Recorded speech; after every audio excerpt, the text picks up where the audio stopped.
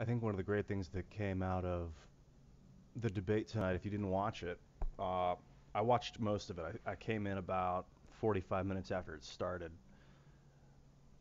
Is that, hey, I got a wireless headset. What do you think? I can talk to you from here, and you can still hear me. I like this a lot because I don't have to fucking yell.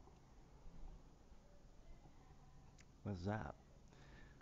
One of the great things that came out of it was like, I'm gonna put my laundry. I'm throwing some laundry in the bag. Trump doesn't really have a plan much. He's just kind of like I think he's just kind of rolling with it, like as an actor.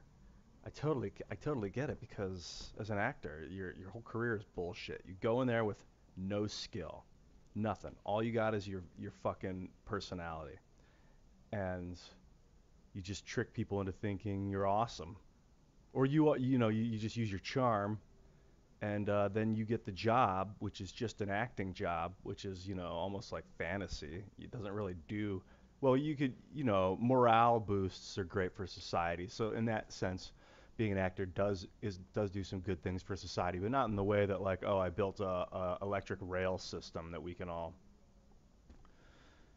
um, that we can all benefit from. Hold on, my friend's messaging me about Hearthstone. Wants me to join him for a game so we can both get quest credit. By the way, I'm heavy Blizzard right now. World of Warcraft, Hearthstone, Heroes of the Storm, Overwatch. I have Diablo 3 and StarCraft, but my big ones are Hearthstone, Heroes of the Storm,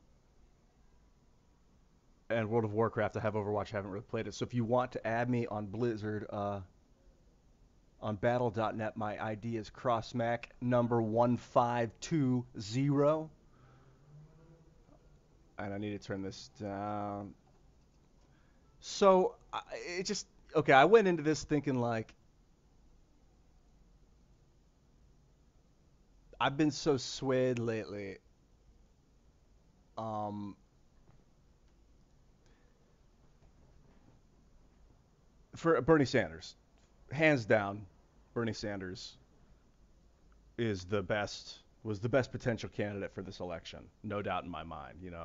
Liberate the economy, liberate the globe, free like good technology. Like if we're going to be spending $30 trillion a year, we should be spending it on rebuilding the pipes. Like I have copper pipes in my apartment and they rust. So we got to replace them with graphene, industrial strength graphene. We should be the number one leading graphene producer in the world, the United States. That's the steel of the 21st century.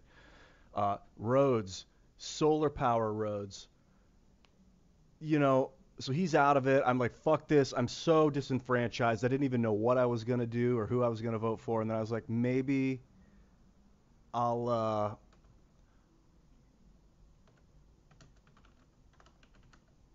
maybe I'll vote for Trump. Fuck it. The system's so broken that maybe someone crazy is like Teddy Roosevelt. Like that's what we need to upend it and wipe it out and start over. But I don't want to break it. I just want to fix it. And Hillary's pretty stable. She may have done a lot of criminal activity, but dude, Barack Obama issued drone bombs all over the place. It's not like that's if I issued drone bombs with my pet drone that I'm flying around, I'd be executed instantly.